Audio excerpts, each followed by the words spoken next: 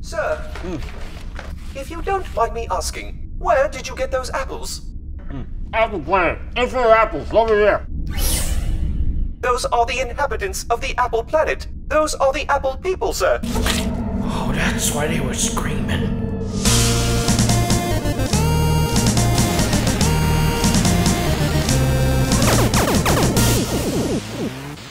We've been through a lot together on this intergalactic journey through the games of Light Year, and we've seen a lot too. But the fact remains, there are just too many Star Wars games out there to cover in a timely fashion.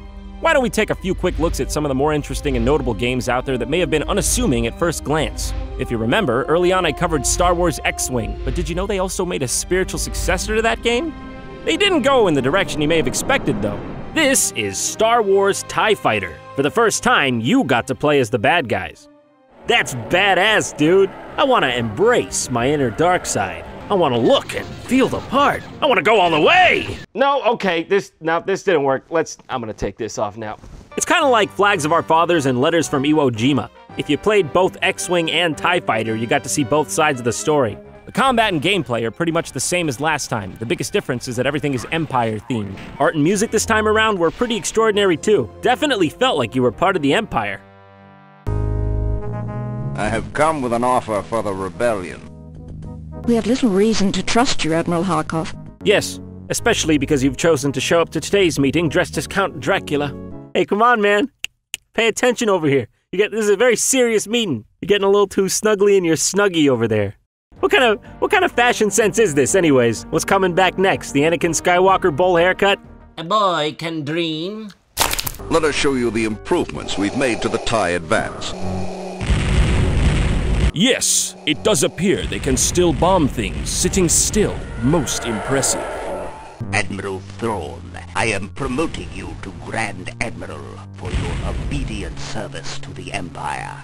Do you know how hard it was to line up this meeting with a dark thunderstorm? I've been going to weather.com every day for like 2 weeks. I think the site gave me malware. Next up, Star Wars Behind the Magic, an interactive CD-ROM that was developed to be an in-depth look behind the scenes at the original trilogy. It's got glossaries galore. For example, here's a page on weapons from the Star Wars universe.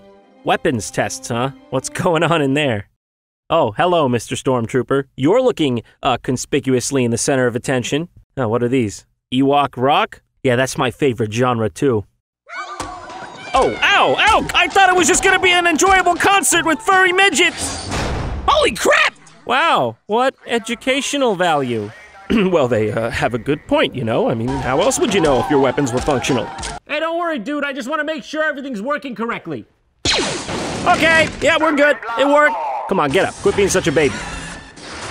Death Star Ray. Oh my god, that's a bit overkill, isn't it?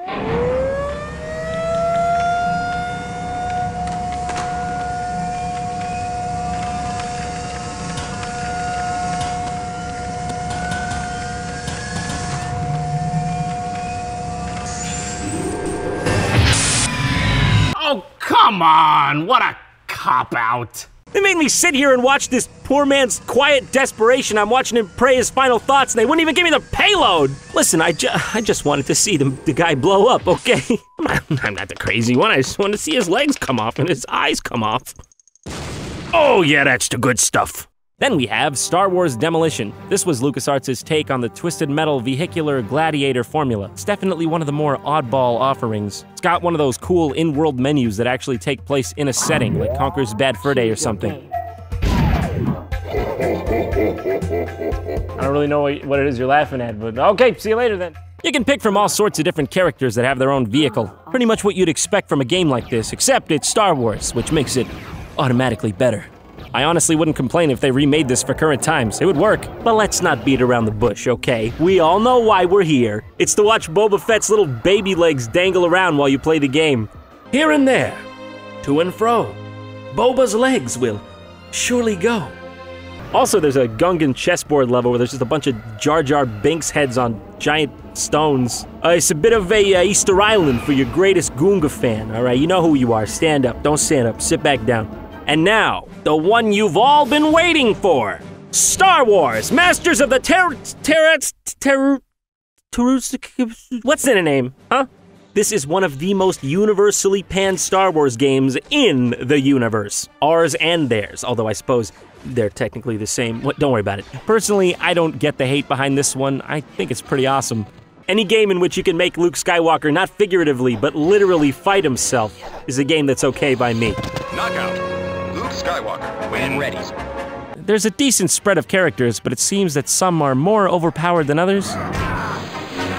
These guys really must have partaken in some true resistance training to eat that many lightsabers to the face. Seems to follow similar rules to Tekken or something, so the lightsaber functions closer to a wiffle ball bat than a laser sword. That's probably part of the reason this game was so poorly received. Is that really a fair fight? Come on, Han, didn't Chewie ever tell you not to bring a fist to a sword fight? You dumbass. Relax, no problem. Darth Vader versus Thor. Whoa, okay, well, just make sure you use protection then. While we're at it, how about a look at some of the more old-fashioned merchandise? This is what's known as the Millennium Falcon playset, a thing that literally only a crazy person would want. To use this thing, you basically just strap it onto your keyboard and rock Chewbacca and Han Solo back and forth like you're trying to jerk off a badger. When you push down on one of the characters, it pushes all the way through the device and hits a key on your keyboard. So essentially, it's just a very complicated way to push buttons on your keyboard. As for the software it comes with, if you could call it that, it's just like a Dragon's Lair type thing that uses footage from the real movies. Very compelling. Inventory item retrieved. But what about, regular old merch, not bundled with software? What do they call that again? Oh yeah, toys! Fancy yourself George Lucas as good guy? How about George Lucas as bad guy? George Lucas as family. All hate, all fight. It's George Lucas's actual family as Star Wars characters. You can't make that up! There are some things in life that aren't meant to be questioned, just absorbed, admired, savored, and cherished. This is one of those things. You know you can't hold back your true feelings for me. But what about all you aspiring Jedi out there? What can you use to hone your skills? Well, the Star Wars Force Trainer, of course. Except you can't, because it doesn't work. Ever. But it does make you look like a total jack-off, so at least that's 1 point out of 10. What's this I've got here? The Death Star, right? Obvious. But what if I told you it's actually Darth Vader in hiding? Impossible, you say? Oh, but how wrong you are! I think you must have seen Lady Gaga on TV and just decided to go for it. Han and Chewie to the rescue! Watch in awe, be amazed as Han Solo transforms into a slice of pizza. And Chewie transforms into a pita bread sandwich? What? Oh, you gotta snap them together. There you go, Millennium Falcon, there it is. And so, here we are. We've seen pretty much everything there is to see. I guess we're done, right? You didn't think I'd forget, did you?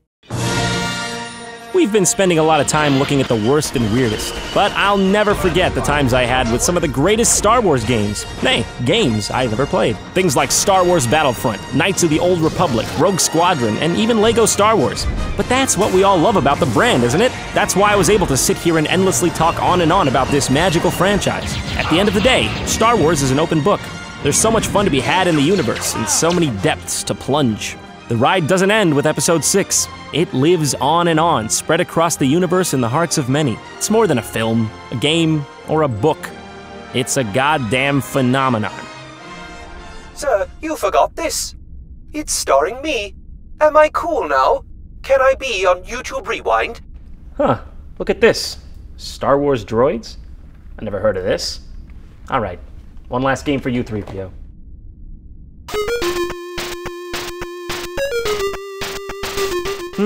This tune, of course. This was played beside some of the most memorable of scenes.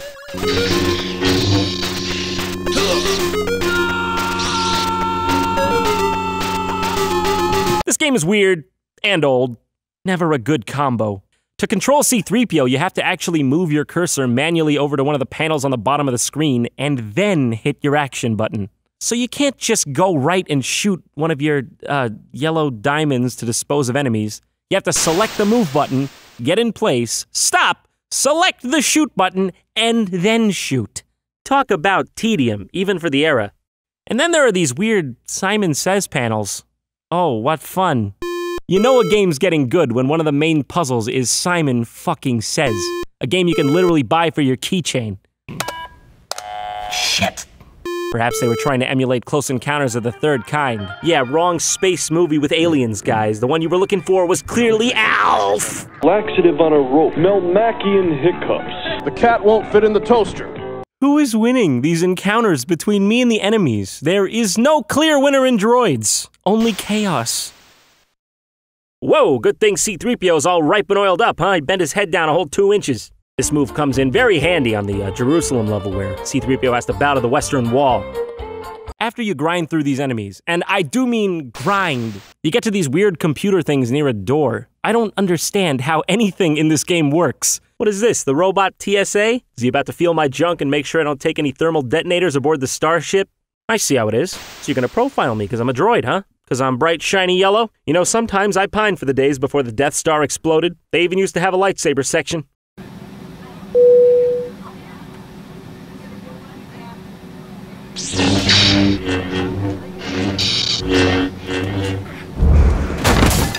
This game is so bad. C-3PO and R2 just stay in the center of the screen the whole time and move with the 2 frames they were graced with.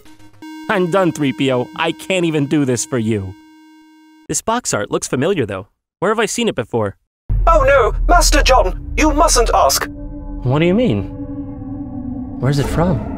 It's been buried. My capacitors go faint, even to think of it. There's only one man left in the galaxy that knows its whereabouts. I'm talking, of course, about the most dreadful piece of Star Wars content in the entire galaxy. Okay, have you seen some of the stuff I've been sitting here playing?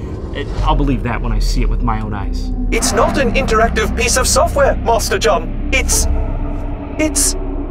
much, much worse.